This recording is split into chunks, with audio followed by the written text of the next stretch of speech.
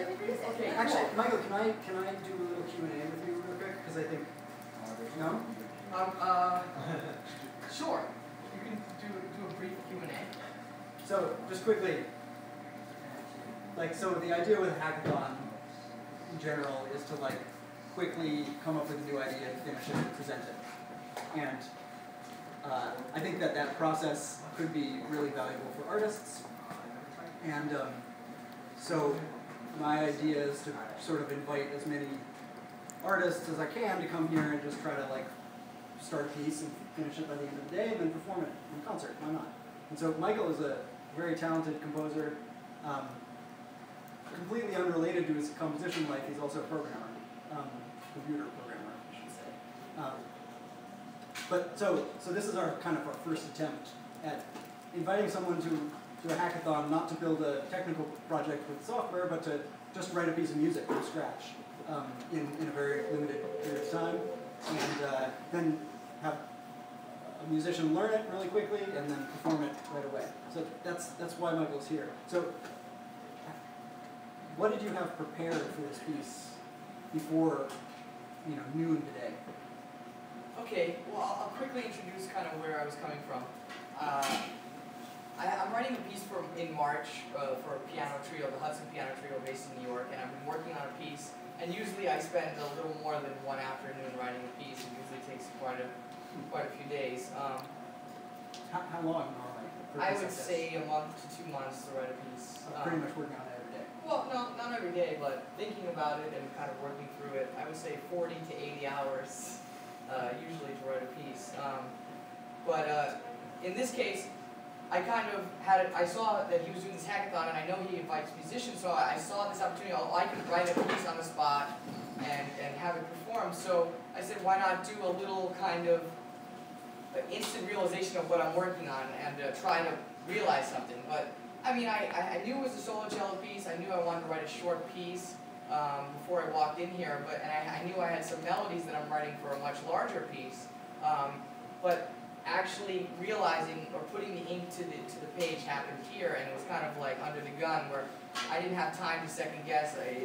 It's actually really fucked with my head to write something and not sleep on it at all. It was actually it's hurting my feelings because I just I need a little distance from my work. But I don't know if I do this again, but I definitely am happy with what I did, and I'm really happy to be working with Colette. She was amazing, and she just kept working through the piece. I was about to, say, hey, you're doing too much for this, but she's amazing, and I'm really privileged to do this. So thank you, Jonathan, and thank you, Colette, and thank you everyone for coming out.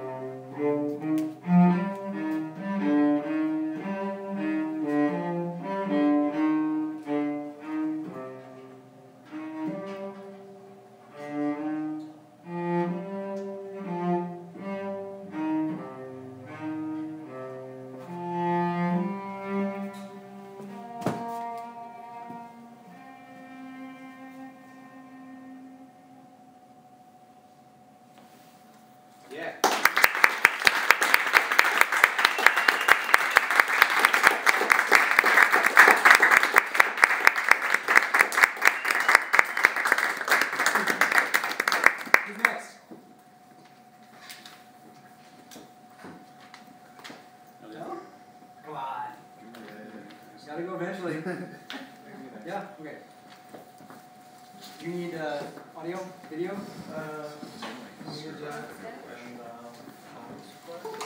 I'm sorry? Power supply and music? Oh, sure. You tell me how to do that.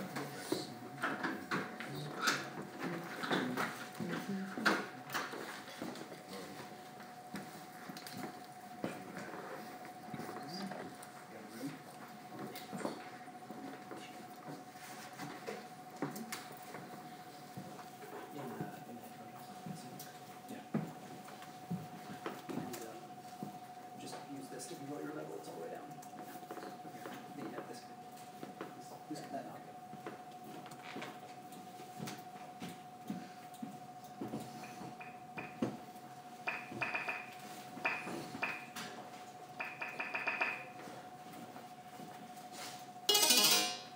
Right, so I'll explain briefly what this is. This is basically I'm using a dynamo as an input device. So when I'm pushing in here, this spins and I read the voltage from here. I have some discrete buttons here on my right hand and underneath, and I have a type like an accelerometer here as well. And with this particular setup, I put a simple threshold on it. So if I press like real hard, it just triggers an ascending, or like just like you play on a guitar, basically.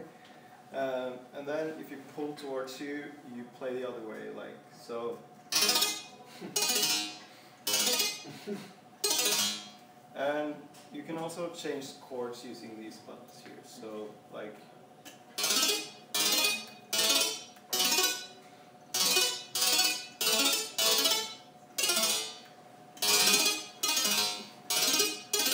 And also if you tilt, so using the accelerometer, if you tilt the device, you can change the speed.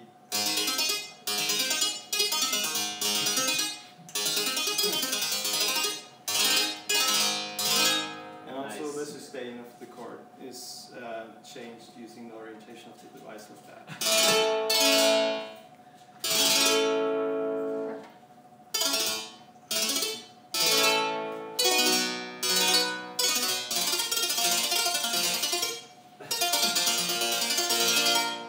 So basically that's it.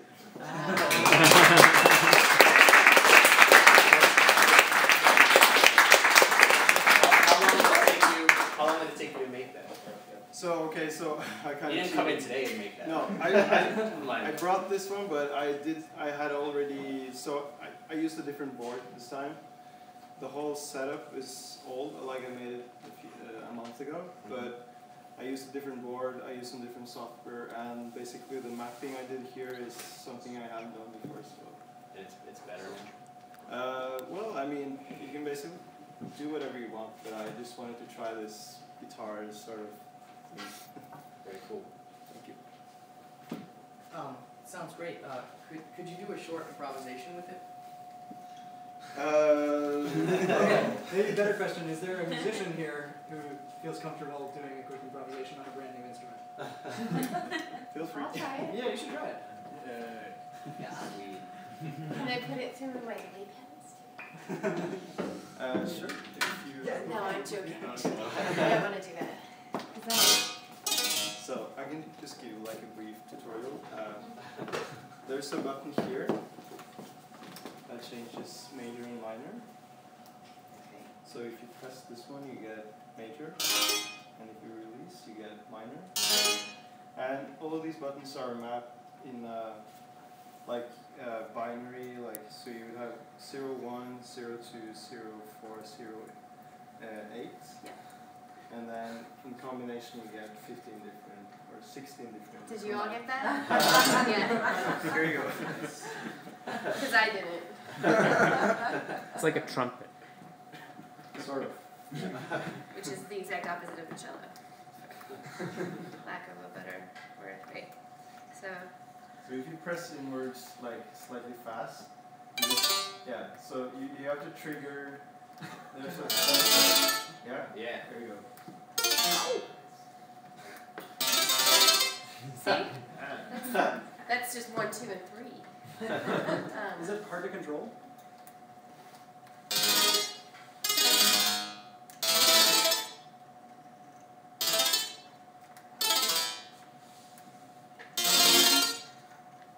It doesn't. You have to pause a little bit before you pull it out. And it's not really smooth, so you have to like,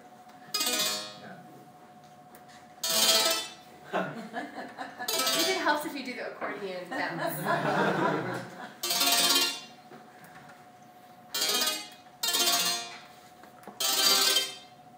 But then,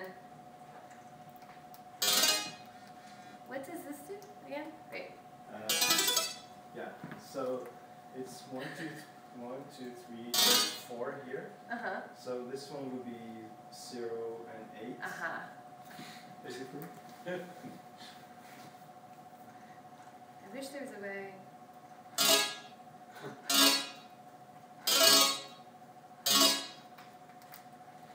Ah. Yeah, it doesn't, it's not like, it's too hard to do an improvisation because it's not responding the way that you want it to. The way that I want it to. Yeah, is anyone a trumpet player? Recorder, and a recorder. You have to push No, broke like it. fast. It doesn't work like that.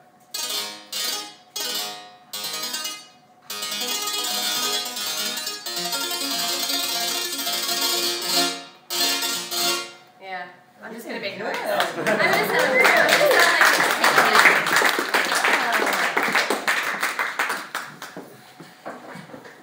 Alright, who's next? Here we go. It's dead. George?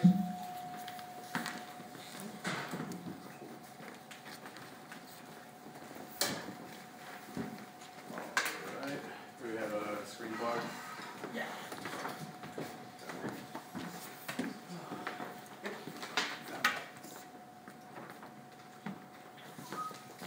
So, if you guys have been here in previous months, you remember me because no. If you've been here previous months, you remember me because I've been working on this for a little while now. But the idea was that I find a lot of my new music by subscribing to like 30 music blogs on Google Reader, then manually clicking on each link and looking for music videos and SoundCloud links to play. And it's really irritating and time consuming. So I built a scraper that will just automatically go through your Google Reader folder, visit all the pages, and pull out all the elements that you'd want to listen to. And I previously just had it as a flat page or just a bunch of YouTube links. But thanks to our excellent new teammates, we have moved to this much lovelier setup where you will have a single page that has a list of all the things that you can look at. It will let you favorite things, and you can either play a video, which sticks with you as you scroll, or you can click next, and it currently has to dynamically regenerate the entire list of possible videos. So it's a bit slow, but it will eventually, if it doesn't give me an error, pull out. You can do it, little machine. Yeah. So it'll pull out an endlessly refreshing stream of the hottest new music videos from whatever music blogs you happen to subscribe to. And hopefully it'll be actually releasable maybe next month. So look forward.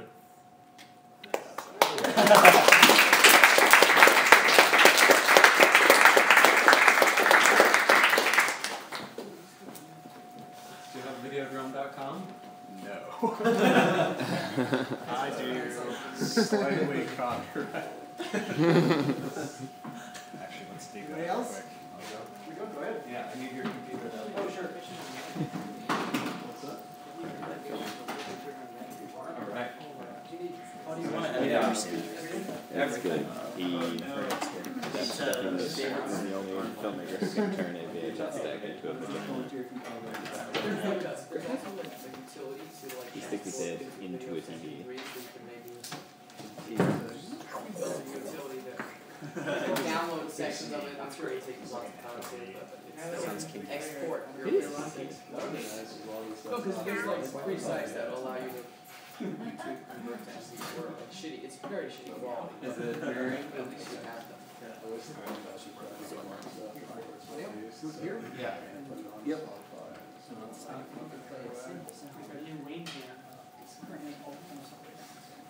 I'm just doing Oh, New album. Oh. You should drop videos on the same day as February 19th. So that was bad. Do a release party. because I'm gonna open something. Season up. Yeah. Like a ballad. Probably open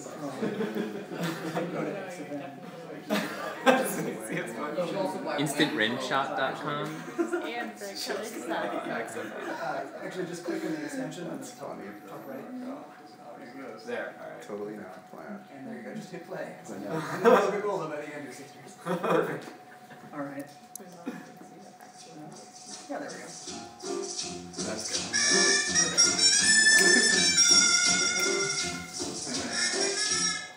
good. Alright, cool. Alright, so you'll have to bear with me for one more second. Alright, so while I'm setting this up, I'll try to explain. So, I am the creator of a digital audio workstation called Zonami. Is that up there? No, it's not up there.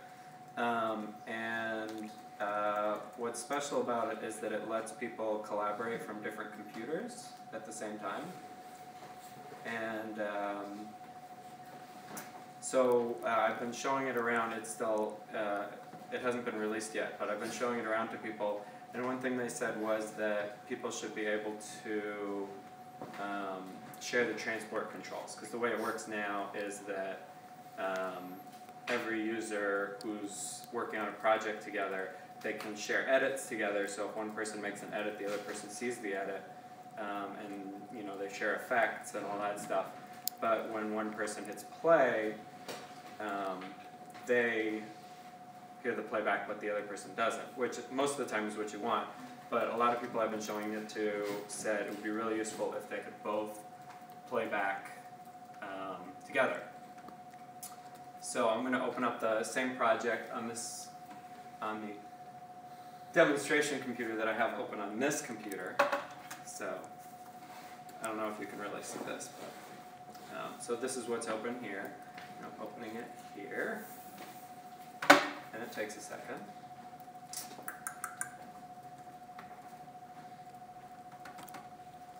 And hopefully it works. Okay, so you see that it's open here, and I have the same project, and when I hit play on one machine,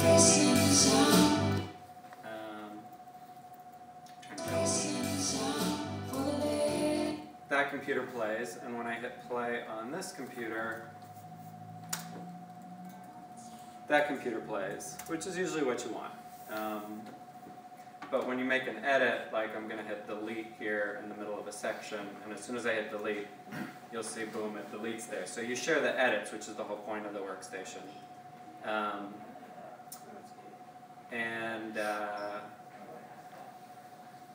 But if I turn on over here the slave, so playback gets slaved, if I hit play, if I select some area here, make it a short area, and hit play here,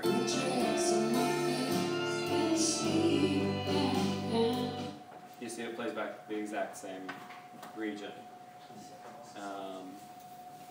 So that's what I did today, and it also does, I had a little, I'll try this, I had a little trouble with it earlier. It should work with recording. So if I create a new track, this probably won't work, but we'll give it a shot. So if I record arm the track, mute it right away. So this is really cool if your talent is in LA and the producer's in New York or something like that. And now I'm, so I've record armed the track, I've set my levels, and then I can, hopefully, it probably won't, like I said, it probably won't work, but let's see. I can record it from this computer, so let's see.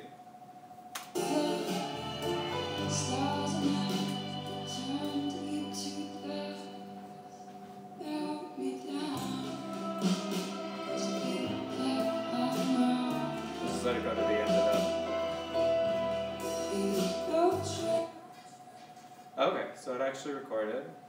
And then what it's doing is uploading. That's what the little progress bar is up here.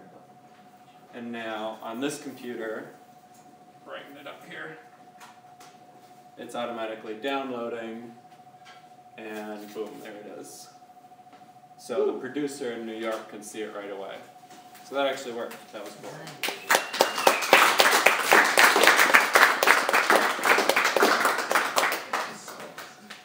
So yeah, so that's that little feature is what I added today.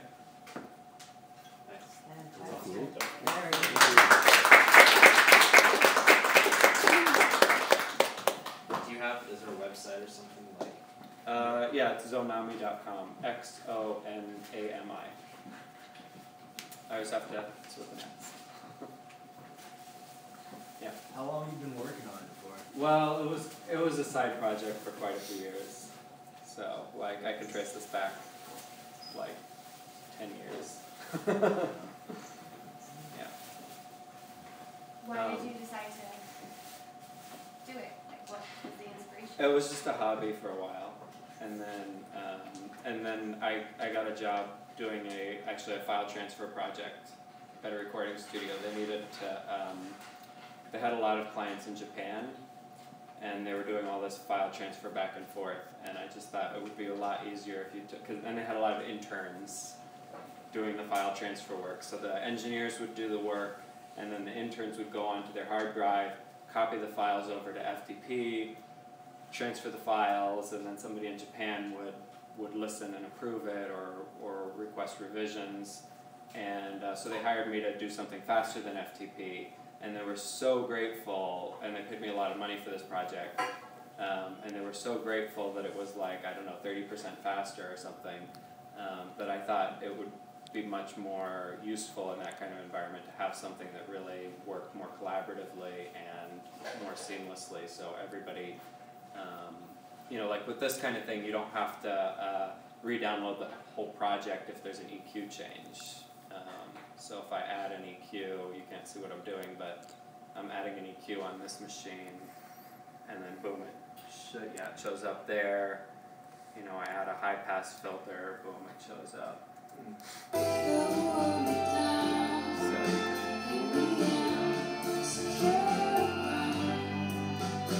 Oh, because I'm adding it to the new track. That's why you can't hear it.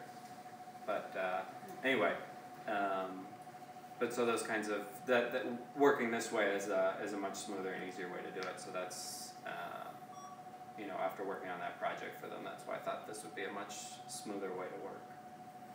Yeah. I saw that there was a server that you connected to. Is that just to get the other client address? Yeah, there's two servers. One for file transfer that actually stores the files. So if I deleted all these files from my local hard drive, it would just automatically refetch all the files. And it also keeps track of all the projects and undo and stuff. So you can actually go back and say, oh, I don't like the changes that somebody else made, and undo and stuff like that. Sort of like a version control system. So that's one server. And then the other server keeps the two machines connected.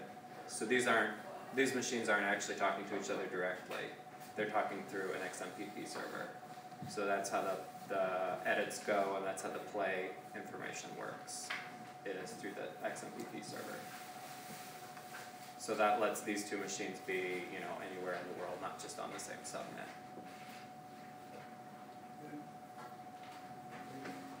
Yeah. Is there any possibility in the future that they would be able to be implemented in other DAWs? Like, you could use this with FL Studio or Ableton? I've had conversations with a lot of other companies, including actually Ableton, and they're these big, massive companies, and they're all really excited about it, and it's like pulling teeth. They're like yes. Using your program as like a VST, they would load into a DAW. No, I can't do it that way. They because it's not the whole system needs to work with it, and I've had many conversations with them, and hours of conversations with Ableton. And you know, maybe someday, but for now. I'd actually dumped this whole project because a bunch of other companies were wanting to work with it, and but it got so slow that I revived it. So it's a whole long story anyway. But yeah, maybe someday. You had a question up front? You had a question? Yeah, it kind of was just answered. And my other question was kind of dumb, but language.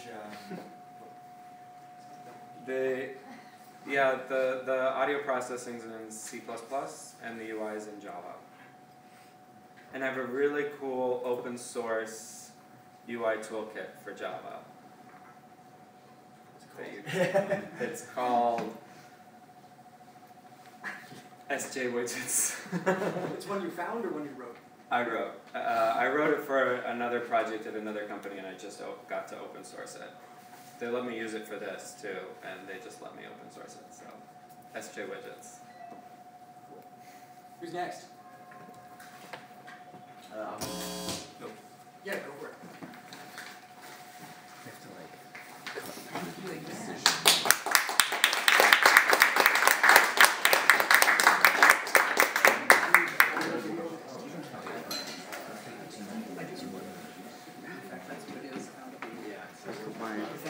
Computer on a projector. That's what it is naturally. It's a natural state. It's a natural state. So you put your computer on the sound. Right. You set up the sound or I set up the projector. Got that on my own.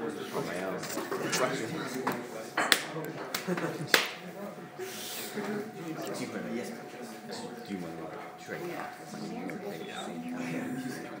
You can just play it, it's fine. Turn this around. Okay, you play first and I'll play for a little bit. Okay. It's okay. Actually, yeah, I mean, I think if we were both on the same path at the same time, it would be just like This is your volume.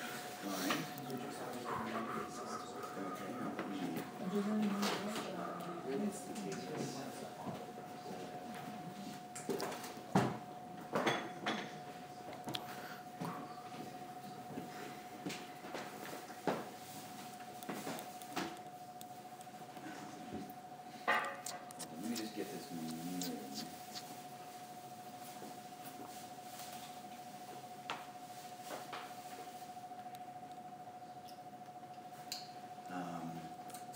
So what my goal today was to make a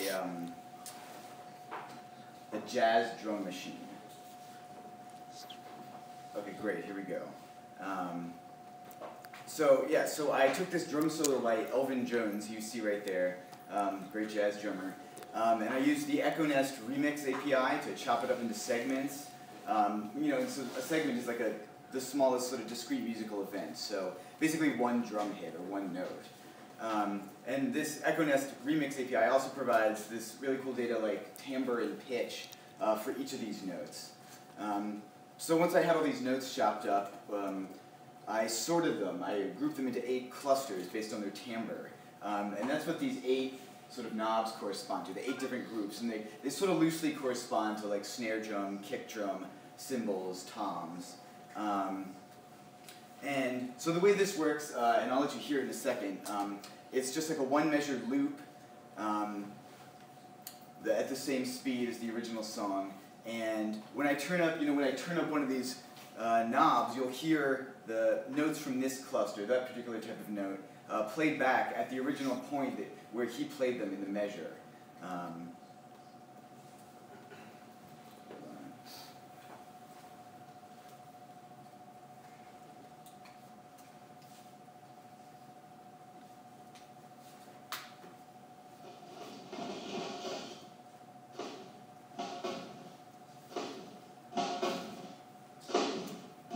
So you're hearing these snare drum hits like at the point these are it's as if you took every measure of the drum solo and sort of overlapped it, but only hearing specific notes based on which of these clusters we're looking at. So you can hear if I turn this up, you can hear, and the knobs control like how much of each type of note you're going to hear. So you can hear like more snare drum.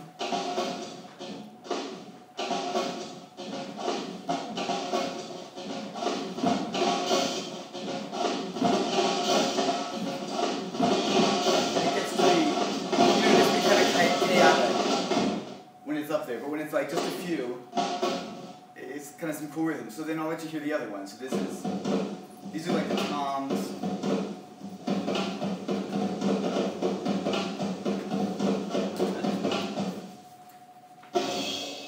Cymbal hits.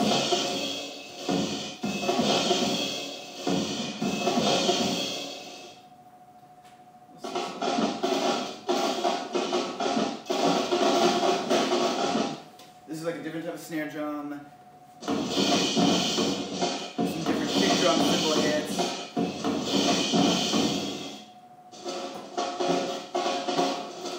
Some like high-pitched snare sounds. And then some toms and cymbals. Some more snares. So the really fun thing that I've been enjoying doing with this is just kind of like tuning them all up a little bit and mixing them together.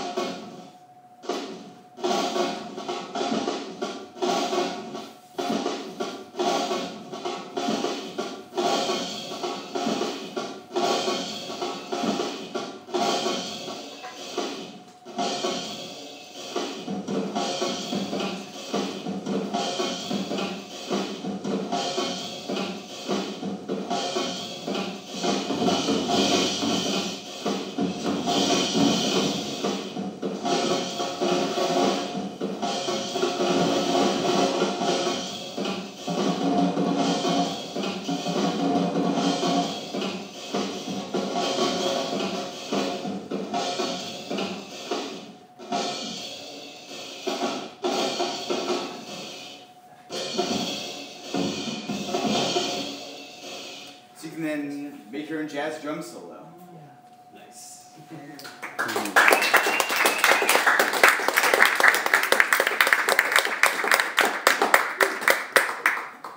Yeah? So as you turn up the knob, it picks more and more of those similar drum sounds, right? Yeah, exactly. How do you pick like the first one and then the second one and then the third one? Good question. So when I sorted them into groups based on the timbre, the type of sound, you can sort of imagine a graph of the timbre, and there'll be these sort of groups of the snare sounds all sort of over here. And the first sound you hear is the one that's like right in the middle, the sort of central one in that cluster. And then sort of as you add in the other, the more sounds you add in, the sort of farther away they are in sound from the center. So the first one's like the most representative. Yeah, exactly. The most typical of like that particular group of sounds. Yeah. Any more questions? Do you have the original? Yeah, I can play the original. It'd be just interesting to hear. Sure. What that sounds like.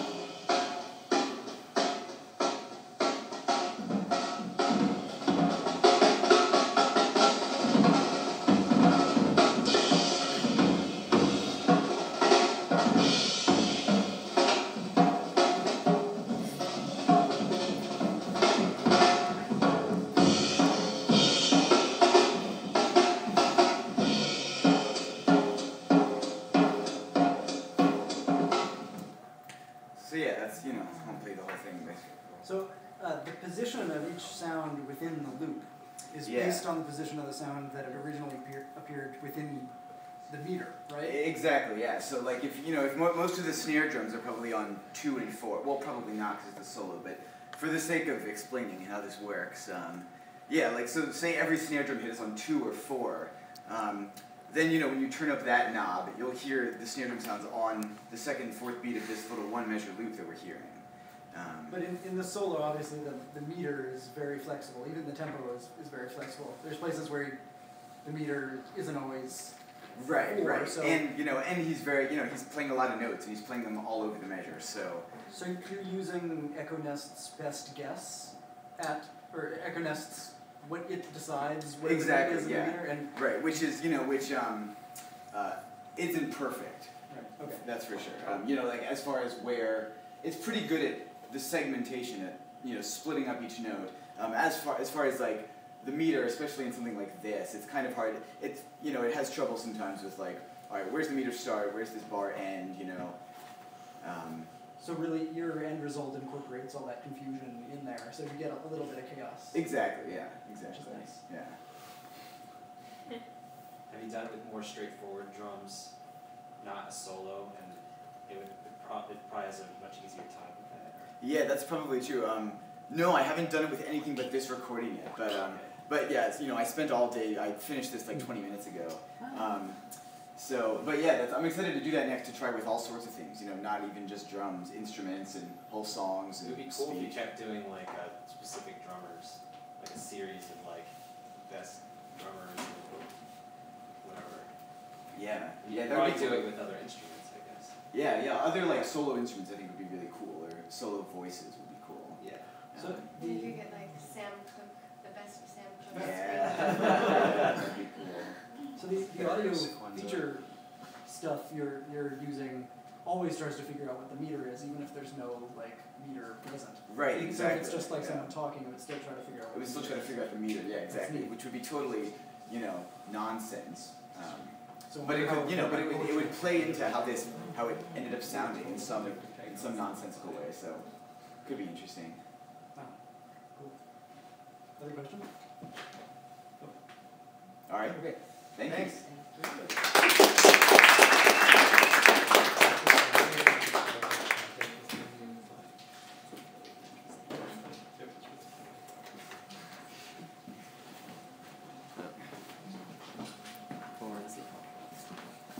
Do you need amplification or a monitor screen? Yeah. You do? Yeah. Plug in right there. Oh. Oh, you need a mic. I've got a mic on the PA. Wait, what do you have? You need a mic. Power from the fan. Oh, and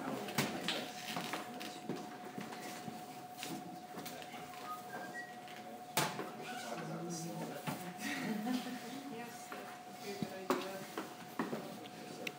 Okay, so. hold on 1 second. Let's check the mic first.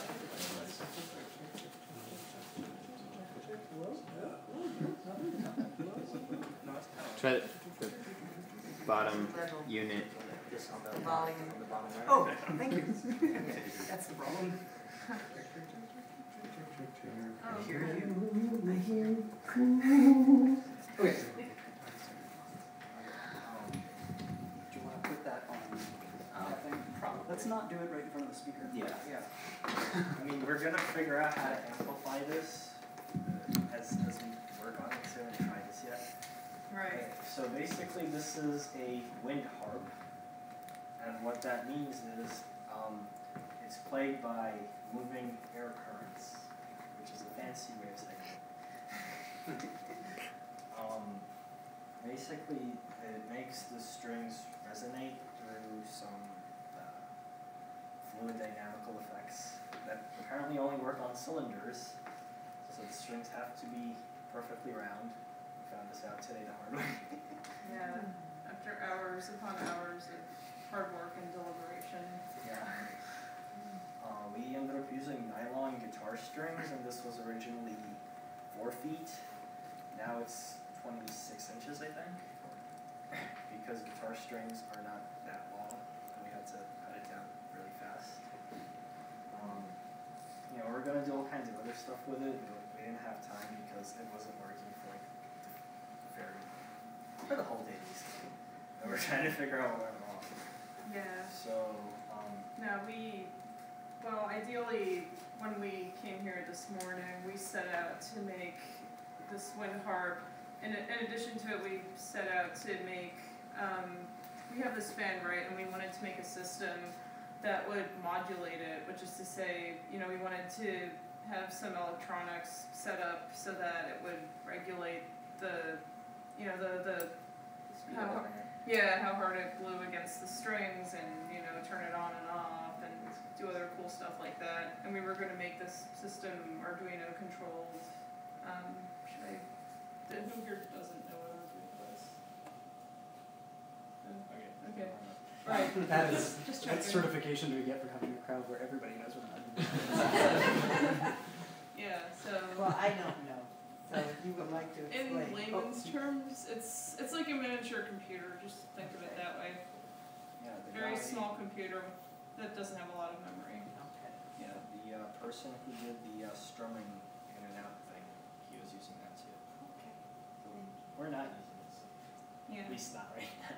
So we wanted to set that up, and we also wanted to have to put this through effects pedals and stuff like that. We basically wanted to give it a whole electrical interface, but so this is essentially maybe a third of what we were hoping to accomplish today. I was also going to try to get microphones that would pick up the sound directly from the strings, as opposed to having something like that, which would get all the fan noise.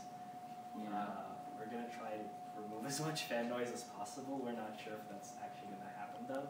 Yeah, 'cause that's sort of a that's problem. just- Sorry. Yeah, The fan's really loud and it kind of drowns out the sound of the wind harp. So we've been spending the last 20 minutes or so trying to find a workaround for that. But yeah, I mean, we'll see how it goes. Hopefully you guys will be able to hear something, and if not, just crowd around. Yeah.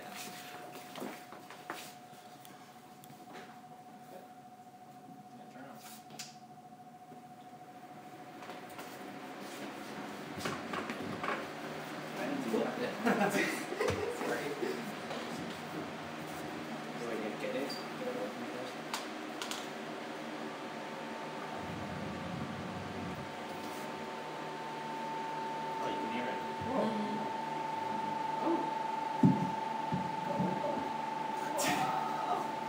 Can you guys hear it? Yeah, try to amplify low maybe. Yeah. Can you do low pass? Yeah, that's what I'm turning on the bass down.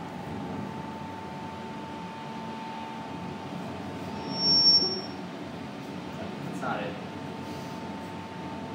I don't think it's. Is that it or is that feedback? That's No, it's feedback. Rotate the speaker like that way. Turn the speaker that way, a little away from the. Yeah. No speaker. Oh, thanks. Thank you.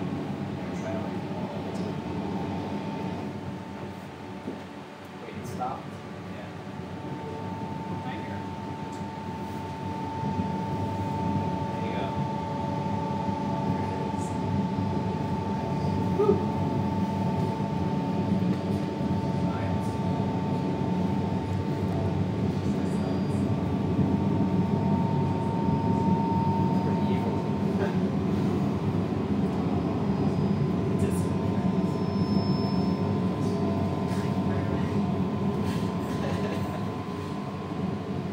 The other side. Yeah, all the strings are tuned differently. Depending on how the wind hits it, it makes like different sounds. The idea is that it's not tuned to anything specific because judging just, I guess, the resonance from the wind, it's all over the place, so it's not something you can really tune for.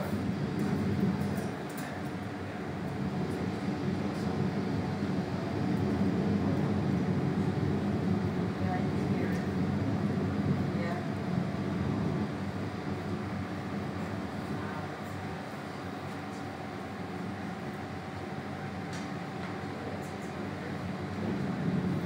I guess lessons learned are master the basics before you move on to advanced stuff.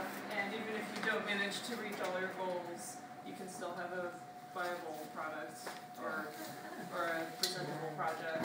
I mean, what I learned is, don't be afraid to like do crazy fixes at the last minute. Right. Because basically Yeah. we got this working the last hour by cutting it half apart. And that was like, And buying the guitar strings, rushing out to Guitar yeah, Center to that buy was them. like a big step for us. Within an hour. If it didn't work. What did you cut it with? Drum. I have a video of me cutting it with a drum. That's hilarious. Yeah. Yeah. What type of strings did you use before? It was curtain and hanger wire. It was also nylon, so we thought it would work, but apparently I suspect it didn't have like uniform thickness, so it just didn't work. And it wasn't round enough in diameter, Yeah. most likely. Maybe. I mean, we can't say exactly why. Yeah. These work, those don't. It's our hypothesis. And you guys had problems with loose tuners before, like they were coming in, and Yeah. those are holding pretty taut, right? Yeah, because these Yeah. strings are a lot thinner. Yeah. They're guitar strings. Those ones were like massive, actually.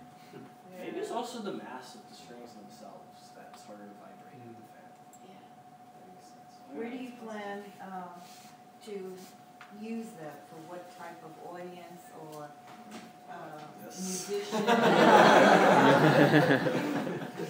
Art installation? I mean, it's meant to be like wind chime. It seemed like a good soundtrack kind of thing, like for a film. Or, Yeah, that's a good point. yeah. Sort of like ambient noises or ambient applications. Yeah, it could be like that like high-pitched like tension rising sound. Yeah. Right. Depending on how you tune it maybe. I was seeing kind of a dreamscape kind of. Yeah. Or that too. Yeah. Yeah, I think like air, like wind sound adds to it too because you get that like whooshing like turbulence with the like nice mellow. Yeah, so it made me think of, like Yeah. I said scape because I was thinking of an environment where there would be weather. Yeah. And have that, yeah. Probably throw in some rain sounds too. Yeah. You can do that. Can we Rain do that with stick. effects pedals? Maybe, I don't know. You can make rain as a guitar effect. Yes. I have a quick question. There are 3 of you. I don't think there were any other projects today that had more than 2 people. How did the collaboration work throughout the day? Like, how did you divvy up jobs, or what was the decision making like? Well, it started off with, well, what I do is I repair and I modify a lot of guitars, so I guess my part was a lot in just putting it together at first, because I don't really know as much programming or any of that other stuff, so, my hand in it was putting it together at first, so, figuring out where the, how we're going to mount the strings, what we were going to use as a bridge, and sort of just all the problems and and just everything that comes with just putting it together at first. So basically the entire hardware and non-electrical component. Yeah, see, he and I are basically on opposite ends of the spectrum because I do have a moderate knowledge of electronics and I know how to program. So he and I were kind of complete, I guess, opposites in terms of our labor division. And he's kind of like the head honcho because he studied electrical engineering and he's built tons of robots and he's done stuff with instruments. So he kind of tied us both together, but at least that was how I saw it. I mean, I did a lot of the design for this, if you could call it design, because we basically took the design off the internet. And I got all the parts for the most part. Yeah. That was hard. Procurement. There's a lot of improvisation Yeah, too. like, these things are hard to find. They were like at Lowe's at 12 at night yesterday. Like, going like rectangular tubing guys. You have any? And,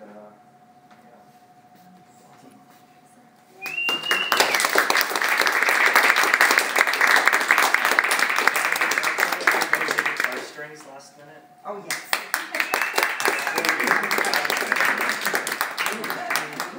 The hero. So who's remaining? These guys are going to go next, and you want to go after them? Sure. Okay, cool. Who else has projects? You have something you want to present? No. Okay, that's cool. Do you want to talk about one of your projects at all, or quick talk? Yeah, you can give it quickly. That would be great. Okay. And Brian, would you want to talk briefly about what you tried to do, without giving anybody an epileptic fit? I can show static pictures, but it's something I did today. And I think even explaining the meaning of that one visual chart, like the distance from the beat thing, I think would be interesting. Anybody else have a project that they want to try to do today, present today? Ari, do you have something? Nope? Okay. So we've got 1, 2, these guys, you. Okay, great. And then she's going to play again, if you want to.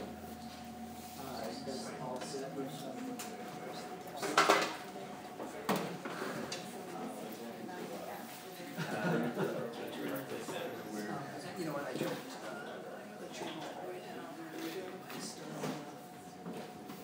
That should be good, and then this is your master file. Is it off? It's completely out. Okay.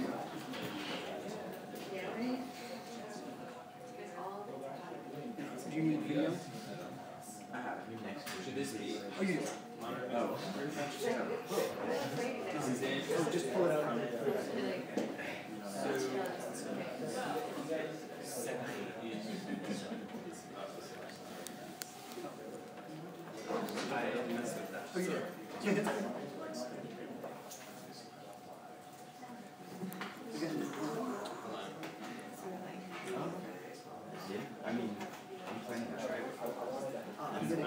Are you okay? Cool. Oh wait, yeah.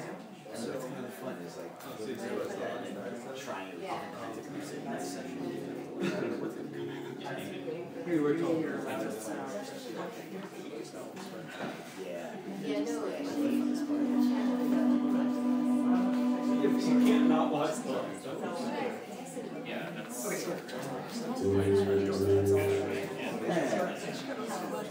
Would you like to quick overview of what's going on? Oh yeah. Okay. Alright. Alright. So my name is Jordan. This is Mike. Hi, I'm Mike. We made a little bit of an instrument using Innovation Launchpad, and it's basically a software synthesizer. More or less what happens is we press buttons and it makes sight and sound. So. I think we should show it off first. Okay, well, show it off first and then we'll explain how it does its thing. Okay. Is that how you're doing it? Can we get the lights down a bit? Yeah. Here, cool. You got it? Oh yeah, thanks.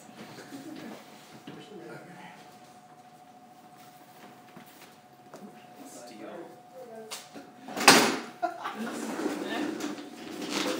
How's that? Do you want these lights down too? Yeah. I think you do. Yeah, this is fine. Nah, it's not fun. It's not fine.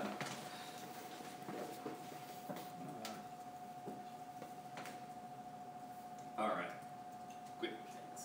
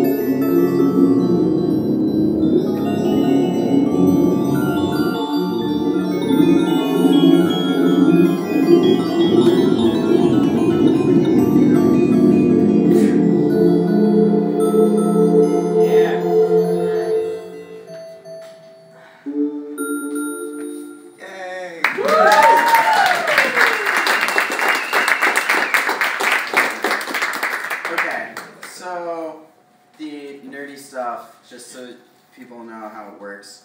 More or less, what happens is the Launchpad generates MIDI signals. We send the MIDI signal to two places. It goes to Ableton Live to produce the primary synthesizer sound. It goes through Chuck first. It goes through Chuck. Chuck forwards it to Ableton Live.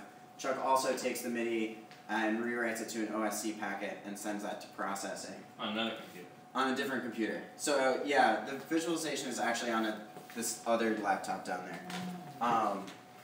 So the Wi-Fi worked. That was good.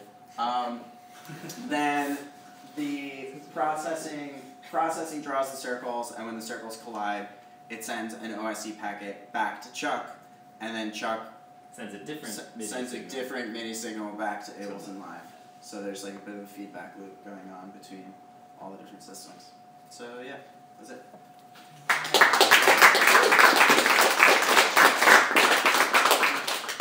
Questions, comments, concerns? Concern. It's gorgeous. Thanks. Thanks. Yeah.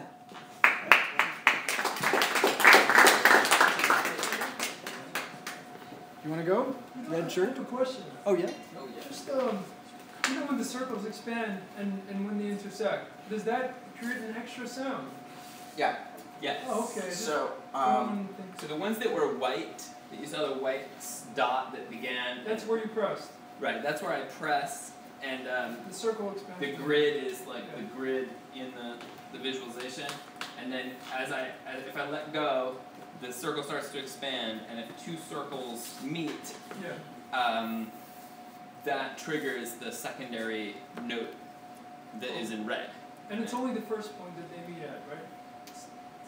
Well, so when they meet, it actually determines a note in between the two notes in like a normal scale. So normal 12-tone. where the way that they're drawn to the grid when you originally play them is really dependent on just the layout of this grid. It's not really relevant sonically. So when we have two notes that intersect, we find the sonic midpoint instead of the geometric midpoint. So basically, because those are a bunch of bullshit words, if you play an octave and you have two notes that are at the bottom end and the top end of one octave, when they collide, you want to hear the fifth. But geometrically, it may be something that's much closer to one note than the other, and it didn't sound very interesting. So we kind of put away the notion of making it geometrically accurate and tried to make it sonically accurate. Well, specific. Rather than geometrically specific, we tried to make it sonically specific. Yeah, it's not really accurate, but... If you played an octave, was it actually playing a fifth or playing a tritone? It depends. Wait, which note? The one that you play or the one that occurs? If you... So when the two circles collide, is it playing a tritone or is it playing a different? Well, I don't know, because like, what is the actual midpoint when you actually connected? Because there's. I can't remember. All right. It's There was probably some rounding going on in there. Right, but So I must have chosen. like the fifth would be more 2 hours Right. present. Yeah. It's not quite in the middle, right? But. No, it's not the middle, but it's much more It's present than a tritone. guaranteed to be in between them. It's basically the best guarantee I have right now. The actual all of the notes that are played are quantized so that they're regular semitones and not just like totally microtonal. Yeah. Right. That all have steps, and I think that if we split an octave in the middle, we had to choose one of those two notes, and I don't know which one did we choose? It depends on which It all came together source last it's minute. closer to. Okay. Yeah.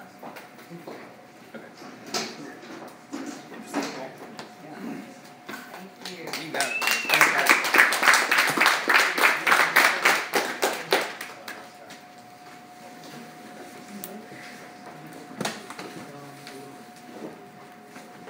I feel like System Outcast, everyone has a Mac and knows the program. I got a PC and all I know we can switch it turn on and Lewis. What do you need audio? Just audio. Just audio? What's up, man? How's it going? Yes. This is the master volume.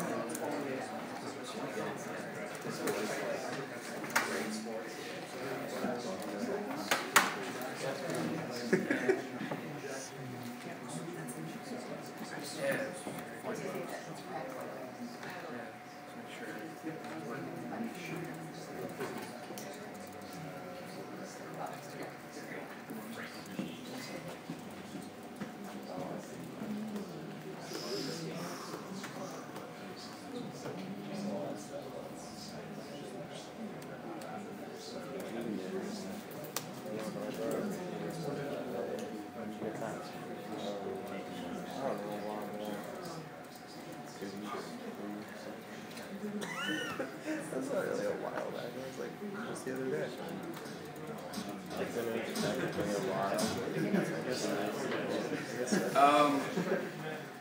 So I'm kind of like the odd one out with no Mac, I guess. And I'm not really that into programming. I don't know that much, but I do know a decent amount about producing music. So I kind of like made a challenge to myself, see if I can write an entire song based on one audio sample. It's like including percussion, leads, bass, everything, just on like one bass sound. So like this is the beginning sound, and I mean the only part I didn't get to do that was just part of the sample was the kick, and I didn't have enough time to just make it sound the way I wanted. So I just used like one of the stock kicks from FL Studio, and where did the original sound come from? The original sound came from a sample pack that, like one of the many ones I use, and it's just like a cut, I think, of a trumpet. Can you play again? It's like probably a cut from like some like jazz like fusion song.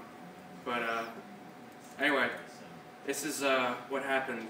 Kind of like slowly fading in effect.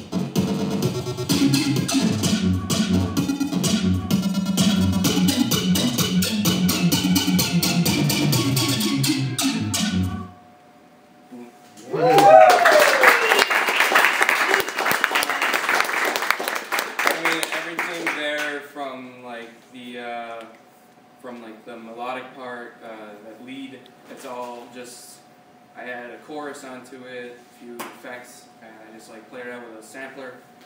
The bass, that 8-bit kind of sound I got from just like putting so much distortion on it that I started clipping beyond like point where you couldn't even tell it was a sound. So I recorded that, then I brought that weight down with a compressor and played that through a sampler. And yeah, I just messed around with different types of like filters for the percussion. And the only part, again, was the kick, but I couldn't get that the way I wanted to sound. So, yeah. Nice. Awesome. That's cool.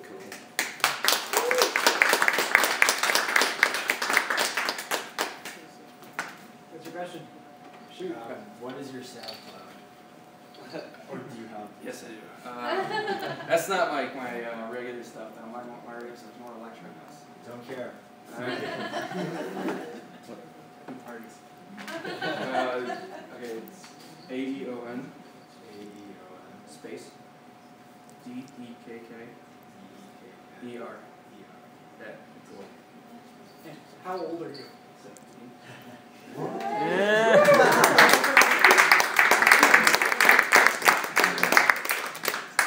You're here with your dad, right? Yeah. Multi-generational.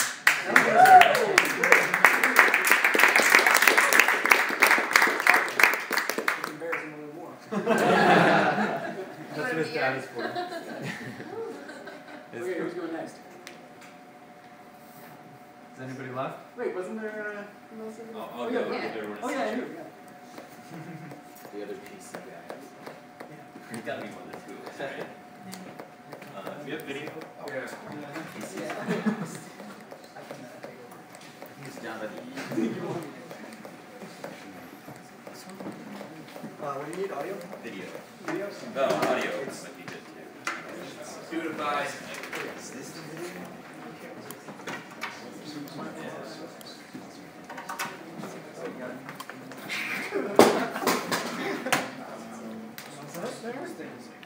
You don't know.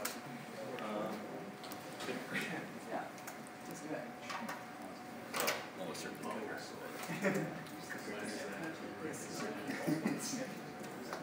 Except for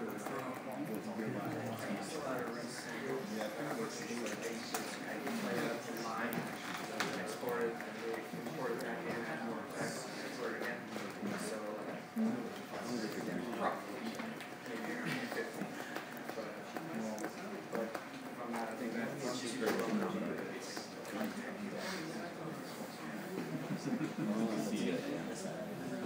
It's on the mouse. Very good. Okay. You're mirroring? It's being flaky. Maybe I can do this. I just totally break that. Yeah, okay. What? Okay, this will work. So I was trying to analyze rhythm. I'm not a musician. I'm kind of half-assedly a scientist. Dubious distinction. So, so people tell me that jazz has interesting rhythm, and I believe them because I don't understand it, so therefore it's interesting. So I wanted to try and understand it. So, like the hack earlier with the drum solo, used the Economist segmentation to carve up the beats, and it worked okay. But you could hear, you know, snare drum would hit, and then cymbal would also hit a little bit through that, and they would get mixed together. Right? So in general, things are going to be offset in time, and that's kind of what makes things interesting rhythmically. So that's kind of what I'm trying to visualize is, can you look in time and see where instruments play relative to each other and see if anything cool happens. So I started making these plots earlier this week. So this one is, I think, a Daft Punk song. So dance track, really steady rhythm, everyone's kind of aligned in time. So whenever you see a beat at time 0, you're very likely to see another beat up here. Right, so 1, 2, 3, 4, 1, 2, 3, 4, and this repeats. Can you explain how the plot works? No. I can explain, but it'll take a long time. But basically it's correlating, okay, I will explain. It's correlating different frequency bands against the main beat detector. So if you run a beat detector across the whole sound versus the beat detector just on the high end, the mids, the low end, that's what that plot is. So up and down is frequency, left and right is forward and backward in time. Does that sort of make sense? So it's not a normal spectrograph? No, it's not. All right. No, there's a lot of pre-processing garbage that went into this. Do the same thing on a jazz track, and it's much noisier. So here I've taken this, so Wayne Shorter song, Big Push, and it's broken up into 6 pieces. So here's the head, sax solo number 1, trumpet solo, sax solo number 2, piano solo, outro, and it's much less steady than the Daft Punk song. So what's the thing in the middle every time? The thing in the middle is the reference beat. So if I see a beat right here, and then I look forward in time, where do I see the next beat? So that there, it's showing. So there's more They're in the dispersion. same time, kind of. Yeah. This is about 3 seconds wide, left and right. In that first frame, it's a sum of all of the beats from between 0 and 1 minute and 23 seconds in? Or like, if they're all overlaid? Yeah, they're all kind of aligned atop each other. Okay, with the start of the beat at that middle notch. Yeah. Okay. And there's a lot of drift, a lot of noise in the beginning, and it doesn't really look like much. Kind of stabilizes once you get into one of the solos. So you can see 1, 2, 1, 2, and then, you know, same sort of thing happens in the rest of the solos. But it's much noisier than... You can see the song progression. Yeah. Yeah. So my goal for today was to animate this so you can view it in real time with the song. Because yeah, you can plot it, but it doesn't really make sense unless you know the song pretty well. Well, I think I can show you what it did. It kind of didn't really work, but I had video transcoding issues. But let's take a look.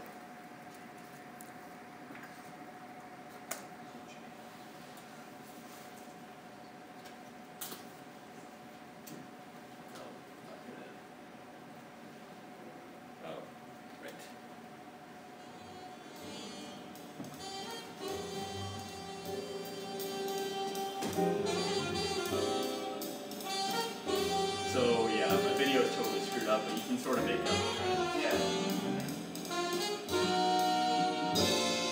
So it's going from the right to left.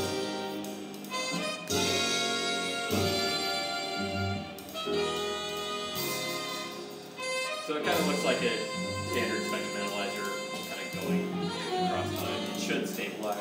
So is it supposed to be like blue and white, like in the photograph? I didn't apply any color mapping. This is just me not knowing how to use an encoder. So, yeah, that's a yeah. Yeah. So it didn't work. What's your goal? What do you want it to look like? Well, the goal is it should look like this thing, but kind of drifting in time. Yeah. Right. So every time you see a beat, you should get a strong correlation, and then it would fade out until the next beat, and then it would pop back and drift kind of in and out. Or in this case, since it's the same beat for the entire song, you just basically see that image. Over here, you should see things kind of wiggling left and right. But it didn't work, so that's what I was trying to do. Yeah? Which Daft Punk song was it? The funk. Okay. Yeah. So you can kind of see the little stutter in the drum loop in the bottom. So the Yeah. Yeah. Where can we see this video when you get this working? I'll stick it somewhere. The correct answer is at the February monthly music hackathon NYC. Yes, indeed. Or on our research blog if it actually works well enough to want to publicize it. Yeah, I'll tweet about it or Tumblr it or something. Yeah. So once you're visualizing this, what are you expecting to learn from the visualizations? I don't know. No guesses? Well, as far as I know, nobody really visualizes rhythm onsets in a dynamic way. I haven't seen any that are. It'll help with death. Huh? It'll help with death, kind of. Sure. Yeah. Or the rhythmically challenged, such as myself. Basically, people were telling me that there's stuff in this song, and I just couldn't hear it, so I wanted to try and see it. Because that's how I do. But So I guess you could debunk their claims potentially. Or if there's verify them. Or verify I'm them. sure they're right. I'm just trying to find data-driven proof of it. So, yeah, that's what it is. Any other questions? Cool. Oh, one more? I would just suggest doing it with different songs and different time signatures, stuff like that. So I don't know what I have thousands of these plots. And time signature actually doesn't matter as long as the smallest note duration is about the same. So like, I threw some prog metal at it and it just looks like a grid. So, yeah. Or like Aphex Twin, I think. Where did I put that one? It's in here.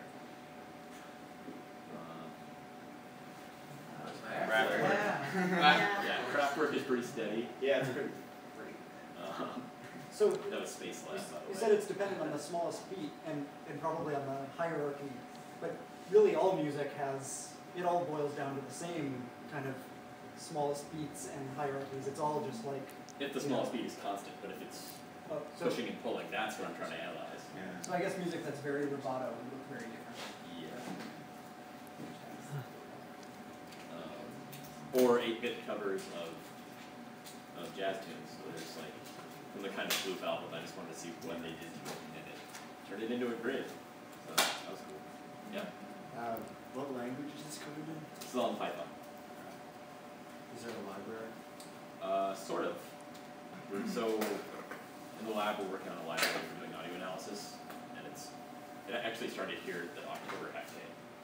And it's kind of gone in and out of development over the last few months, but yeah, it's on and off. The whole thing is like 30 lines of code, not counting all the crap that didn't run. Yeah. The video that you showed, it looks a lot like when you look at a video of the auditory cortex when someone's listening to music. Kind of, Yeah. you know what I mean? And obviously there's definitely correlation because it's, this is being processed by, Yeah, that totally makes video. sense. Yeah. Wouldn't it be interesting to see if it's like how close that correlation actually is? So the front end of the audio analysis pipeline is very much based on cognitive models of what's going on in the inner ear. So yeah, that makes sense. Long-term spike correlations. So like the pixels behave like the neurons, basically. Well, they're change detectors. So whenever there's an increase in energy in a frequency band, that's what it's firing on. And then it's correlating those changes to other changes. So yeah, that's going to look like spike models. Interesting to look into. But also that video is kind of garbage because it's not coded correctly, so I wouldn't read too much into it yet. But even the brain imaging videos are always garbage. Right? So it compares. No, they're good science. Yeah. Maybe I missed this. You mentioned the lab a couple of times. Oh. What do you do? Yes, I work in a lab. I work in this lab at Columbia. Okay. What do we do? Organization of speech and audio, other stuff. Psychoacoustics, that kind of thing? A bit of that. Yeah. I'm actually loosely affiliated with this lab. I'm for real in the Center for Jazz Studies, oddly enough, though I had absolutely nothing about jazz, so knew a lot about it. But yeah. Follow the money. Yes. And the money leads straight to jazz. Jazz. As it has always been. Yes. Yes. Indeed. Alright. Thanks. Anyone after me?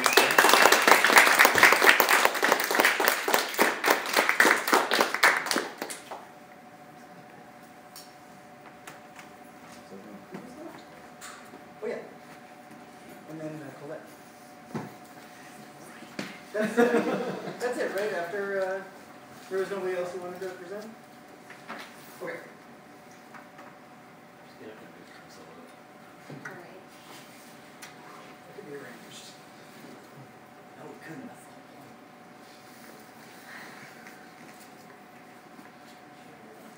Okay, so what I'm working on isn't necessarily too closely related to music.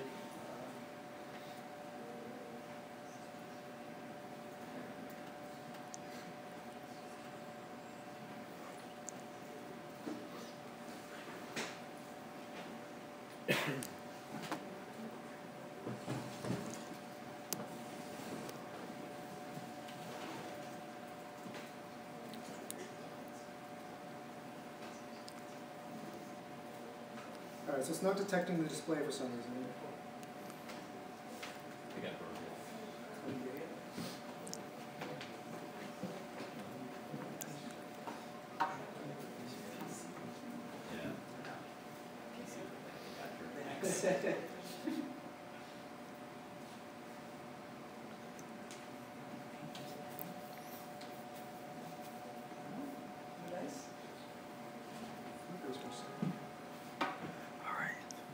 You really did break. Sorry.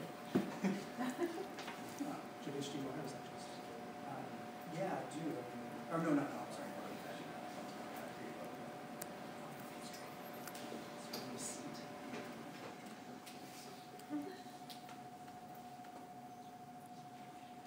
You have two younger, whatever.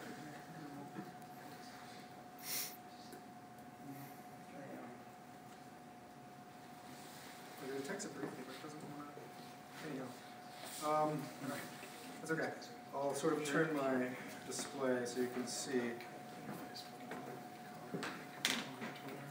So what I'm working on is a circuit simulator. So I was hoping, this is a project I've been working on for a while. I was hoping to link it to this project by having it output music. But basically, it's just more sort of a simple JavaScript canvas-based circuit simulator. So it'll simulate all kinds of circuits. It's fully interactive. So I know it's a little small for you to see. But you can see that if you have a circuit like this, you have an inductor, simple RLC circuit, and it will basically, the yellow dots indicate direction of current, and flow of current. The red and the green indicates voltage. So you can see as this swings from high to low and sort of dampens over time, you can sort of see how that oscillatory behavior of the circuit.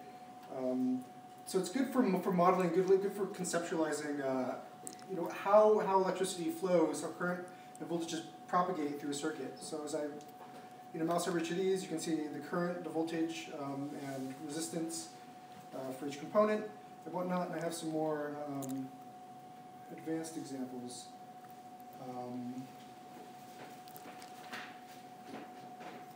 So like this is an example of a multi-pole filter. Maybe those of you who have studied electrical engineering are familiar with, it's basically a cascaded Butterworth filter. But you can see, as the frequency, this is sort of a voltage source. It's still a work in progress, so I'm still working on generating a plot for it. You can see how voltages and currents propagate through the circuit. So as you have different values of resistors and capacitors and whatnot, you can make circuits as complex as you want. So this is like a multi-source circuit. So yeah, that's basically what I was working on. So I was hoping to sort of get this to emit sound, and if you had like a sinusoidal source, you could get it to have a virtual speaker on a virtual circuit. But yeah, it's not. I haven't really seen like a good live JavaScript circuit simulator. So for those of you who code in or use Arduino or Raspberry Pi type stuff, I think it's useful to be able to prototype, or you can have sort of like an online like GitHub, but for circuits instead. So yeah, I built this from the ground up. I'd love to hear feedback. For those of you who do like circuits type stuff or Arduino, I'm always looking for feedback. I'm in electrical engineering, but I do a lot of programming too, and I enjoy hackathons and all that stuff. So yeah. So I mean, you must be visually here, it's like slowing down time. Oh yeah. Yeah. Is that a configurable? Yes. You can define the time step. You can define the size of the time step. So it runs as fast as it can. So it runs usually at 60 frames a second or higher. So it'll actually depend on how fast the computer is, how fast it'll run. Although you can synchronize it as well. But you can define this time step. But then you have other conditions like stability, right? So if you're solving a differential equation and time step is too large, then you'll diverge from what you want over time. So it's sort of. I mean, I'm just riffing here. It's sort of like Eagle and an oscilloscope, yep. In one tool. Yep. So I don't like Eagle. But you know what I'm saying. But yeah, exactly. So that's kind of what inspired me to do this, because Eagle, I use Eagle and I was sort of put off by it because it's horrible. Because it's a terrible program. What's Eagle? Eagle is a software package for designing circuits, and it's pretty messy. So it's a desktop based application. And it's used for prototyping and designing circuits. You can do layouts and stuff like that, but it's not convenient. I want something that's like easy to use, like something that's you can look at it and you understand what it does. Like something like this, you can place resistors. It's a fully interactive circuit, so you can add components, you can remove components. So I can like drag this, for example, and the circuit will update. Right, so there's no current flowing through this branch now because this resistor is removed, or I could completely destroy the circuit and whatnot. So like live analysis like this in Eagle is not possible as far as I know, or really any circuit simulation. Like it's usually these circuit simulations are designed by engineers, and they're very obscure for that reason. So looking more having more user friendly, user facing type of program. Is this live? Yeah. This is just out there. Yeah, it's on GitHub. If you want to pull it on GitHub, I've just pushed changes today. My GitHub account is, if you type in. Is it running somewhere on the internet? This is on localhost, but. Okay. But yeah, I mean, if you want to clone the repository, you can. Otherwise, it's not coming up. But yeah, I mean you can run it locally. So this will run in a browser without needing to have a server. So it runs strictly in the browser, but I've tested it on Node and I've tested it running on backend as well. So it does run client side. So I want to like have it be sort of like hybrid where you could run it client side or server side. Like you could have it running in the cloud, but it could be broadcasting to a specific client, like like this is the voltage at this point at this time, or whatnot. I'm wondering, when you hear the sound, is it like the actual waveform that it makes that you hear, or do you do like a voltage to pitch mapping or something? Yeah, it'd be like an oscilloscope, right? So you could hook up an audio jack to an oscilloscope and you could hear a tone, so something like that. It would need to be much faster, right? So this is like this circuit's running at probably like this voltage source is probably configured at kilohertz. So I mean, but obviously if you look at it, it's like you're seeing like every second that goes by and as you're watching it is like a millisecond of time in the simulator. So you would just play it back. You just sort of play it back, multiply the frequency by some scalar to get. So if you did like maybe a transient response, that wouldn't sound like anything, right? Right. Or at least it would be, it wouldn't sound like much. Yeah. I mean, it basically needs to, but you could have like some interesting waveform, or you could understand like a multimodal. So it has to be like AC continuously changing. Yeah, it would need to be a time variant signal, or at least a periodic time variant signal. What were some of your ideas about how this could be somehow related to music, used for music? I mean, so like if you're designing filters, music's it's interesting. I did some work on designing low pass, band pass, and notch filters for just like for fun with a club group, and it was interesting because we're just designing analog components to filter audio, and you don't really hear as much about using analog. Everything's in the digital domain now. So I thought it'd be cool to sort of prototype and look at signal analysis virtually, in a virtual simulator environment. But it's also something that's cool because you can share ideas, right? So if you design a circuit, if you have like some prototype or whatever for Arduino, I mean just generally, not just for music, you could have something like this and just like link someone to it. But yeah, you could send them a link, just like you do on GitHub, or just like send someone a gist or send someone a repository you could do with an Arduino design. So that's sort of the inspiration behind it. When I was a teenager, one of the first things that I thought was cool about music was you could buy a book and go to Radio Shack and buy some electronics components and like build a distortion pedal or something like that.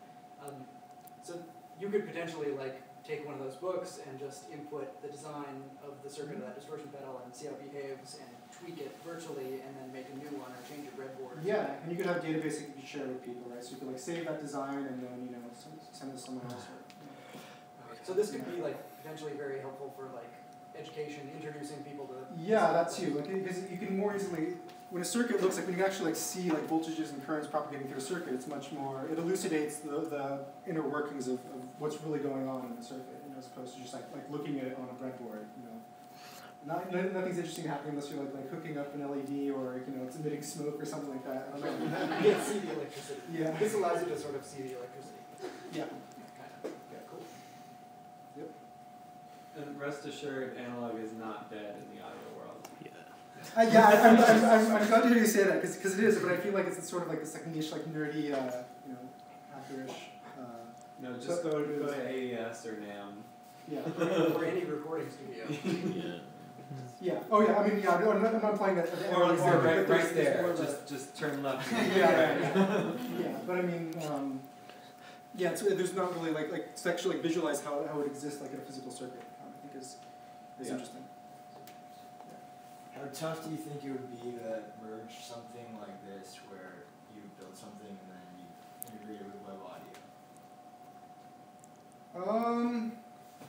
Not too difficult. I mean, yeah, it's just, I mean, so the values here are just, it's just a variable in a matrix that's being updated a certain amount of times. So you just output that value, that variable, you can have it sort of like cached in an array and just play back that in an array, like create a buffer from what's playing here. Yeah, so it wouldn't be that difficult. But you said you're updating 60 times a second now? Yeah, I mean, depends on the circuit, right? So I mean, right now this is probably updating less because this is a more complex circuit, but something that's like simple, you know, like something like this is obviously, you know, much faster. So you can see like it's, you know, like I don't know what the frame rate is exactly on this, but yeah, it's pretty, it'll update quickly. I mean, there's also some of the frame time, the significant time is actually just like drawing, right? So you have there's a certain fraction that goes into just drawing frames. So there's probably some stuff that could be parallelized with maybe like brought out or optimized. You know, there's also a lot of tricks like sparse matrix optimization. So like when you model, this is basically a circuit solver that's solving these systems. For those of you, like I don't know if you, for those of you who've dealt with linear algebra, when you have a node graphic this has low connectivity, it yields a very sparse matrix, and so you can optimize a sparse matrix. You know, so it has much better performance than a dense matrix. So there's lots of little tricks like that. Things that are on my list of things to do, but I haven't gotten around to yet. Yeah, there's lots of little things you can do. It's a very rich subject. Right? So I mean, like these programs like Eagle or Spice or you know Cadence are basically